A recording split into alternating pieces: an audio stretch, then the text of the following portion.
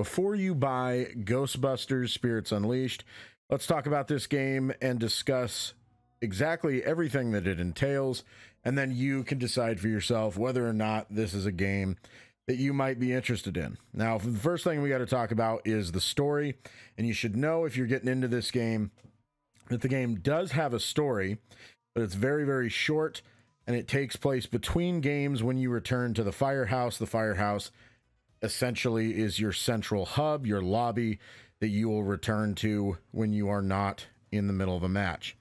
If you're looking for a single player experience, this game does allow you to play with bots only. I don't know how far that will really take you in terms of, you know, having fun, because after a while the bots kind of play all the same, and the experience will be the same every time you play it.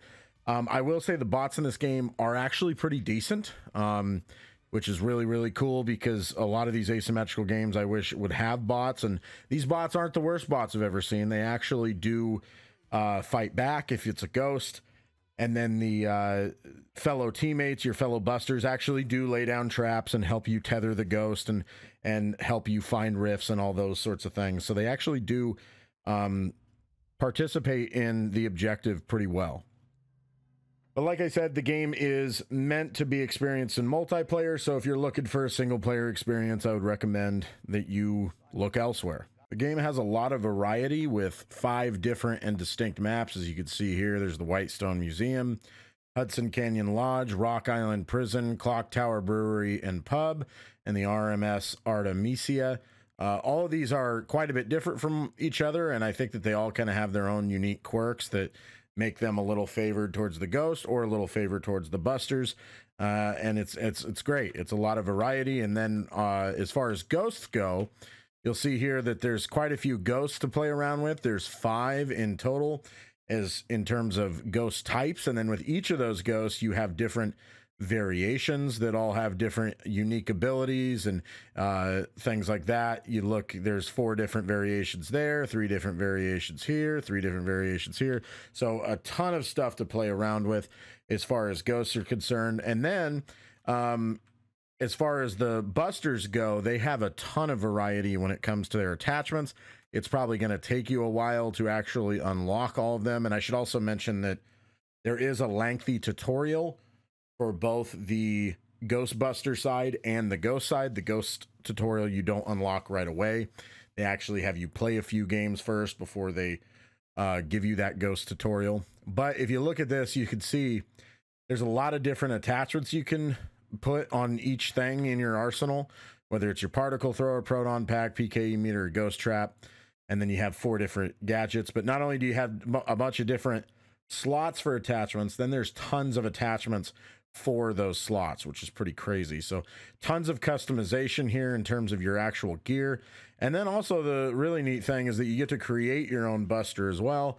You get to actually design the way that they look and then their outfit on top of that. So that's really cool. And the other thing that I really like about this too is the side hustles. It gives you something to work towards, which is always really important. It's something that, you know, if you haven't played it, Evil Dead doesn't have something like this. It's something that I think is really important in ASIMs like this, is to have some side missions that you can work towards. And it's a really nice thing to have, because it always makes you feel like even once you've unlocked everything, you still have something to work towards, so it doesn't feel like you're just spinning your wheels.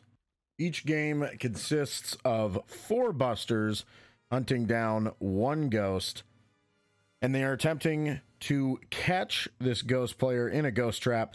The ghost has 3 rifts that act as respawn points should the ghost get caught, and the ghost's goal is to haunt objects and scare civilians until they completely haunt the building, at which point a last stand mechanic commences, where the busters have one last chance to capture the ghost. The amount of time the busters have to capture the ghost at this stage depends on how many rifts the ghost had left at the time this stage started. The more rifts that were left, the less time the busters have to capture the ghost. I'm not really sure that I could say much in regards to the balance of the game right now. I will mention one thing though, is that on the ghost side of things, you actually have to spam pressing a button to escape being tethered by a Ghostbuster and also to escape being captured in a trap. This is a really terrible mechanic. I mean, I try not to like give a subjective opinion in a video like this, but I think this is just objectively bad. I can't believe that this is in the game. Because if you're a Ghost player, it's really bad because it just sucks to have to tap a button super fast like that, or a key. It's going to hurt your wrist. It's going to hurt your finger. Like, it's going to break controllers. It's not a great mechanic if you're on the Ghost side. And then also, if you're on the Buster side, it's really, really bad because I have already run into players who are using macros.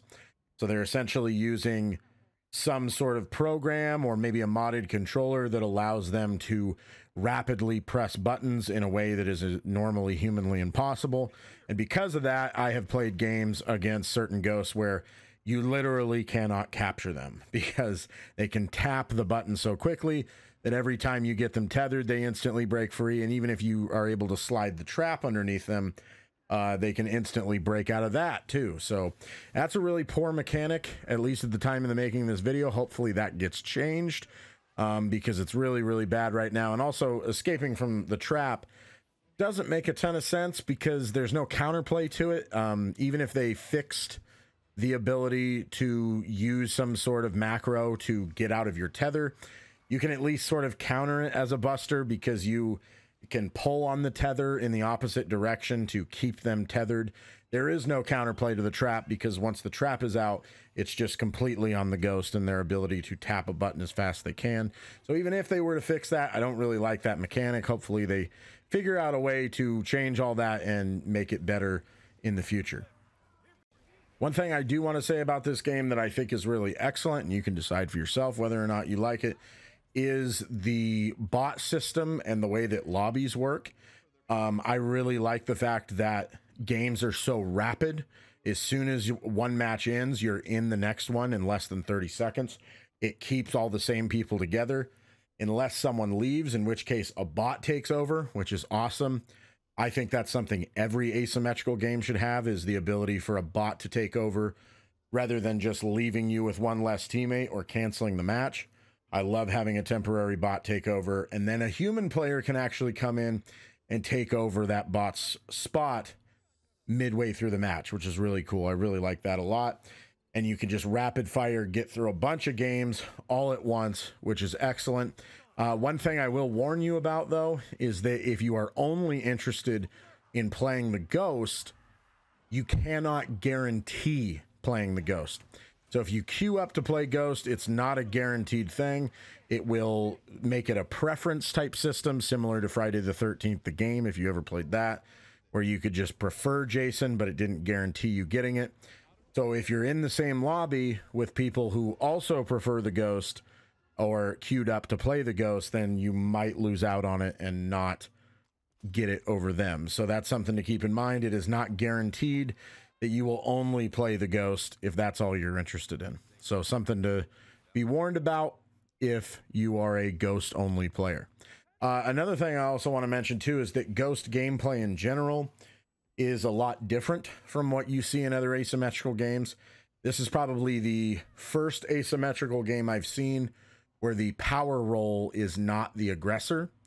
The Ghostbusters themselves are actually the aggressors here. Your job as the Ghost is not to really attack the Busters. You can do it as a defensive measure, but for the most part, you just want to go around haunting the building and run away from the Ghostbusters. So it's kind of similar. The closest thing we've seen in the asymmetrical genre up to this point is like Evolve. When you were stage 1 or stage 2, typically you'd want to run away, hide, feed on fauna and stuff. And then once you were stage 3, attack the hunters. In this game, there is no stage 3. In this game, you're trying to run away at all times, basically, and only using your attacks and such on the Busters as a defensive measure so you can escape. So that's something that's important to mention because that's way different from other asymmetrical games. And I feel like there's a lot of people who play the power role in these games who like playing the power role because you get to be aggressive and attack the group role. That is not the case in this game. So be warned before you buy this game. So is this game worth it? Well, in my opinion. It depends. This is a much more casual experience than other asymmetrical games. It's not nearly as sweaty as Dead by Daylight. It's not nearly as sweaty as Evil Dead the game. It's kind of meant to be a more relaxed experience. That's not to say that you can't play it in a really sweaty way. You can play any game in a really sweaty way. It just seems like this game isn't really designed or balanced around that. I would say that if you're looking for something a little more relaxed to hold you over until the next big asymmetrical game, this is a really fun game to play. I don't know that it's going to be a great game to play long term, just because the unlocks at the moment, there is a lot of variety, but it seems like right now it kind of seems like there are things that are just objectively better than others, and there's not a ton of customization in terms of your play style. Every match is pretty much going to play the same way, whereas, you know, let's say you're playing a game like Dead by Daylight, you could have perks that make it to where you can play stealthy. You can have perks that make it to where you can be a gen jockey. You can have perks to where you can be a healer. You can have perks to where you can run the killer for a really long time. There's really not much like that in this game. For the most part, you're going to be playing the same way every match. So I don't know how great this game is long term, but it is fun. And I do think it's a fun experience that's worth playing if it's in your budget. But I'm not sure that it's something for the typical like sweaty player that you might see in an asymmetrical game. Maybe wait for the next thing to come along if you take your gaming in asyms that seriously. But otherwise, pretty fun and probably worth your time if you can afford it. But hey, thanks for watching my video. As always, I really appreciate it. Hope you like the Ghostbusters content. I'll reiterate this in case anyone makes it to this the end of this video. Yes, I will continue to make Evil Dead the game content. I'm just kind of waiting for more stuff to get announced for that game before I make new content on it. And right now I'm kind of deep into Ghostbusters, so I haven't been spending as much time playing Evil Dead the game. So once again, thank you all for watching. I really appreciate it.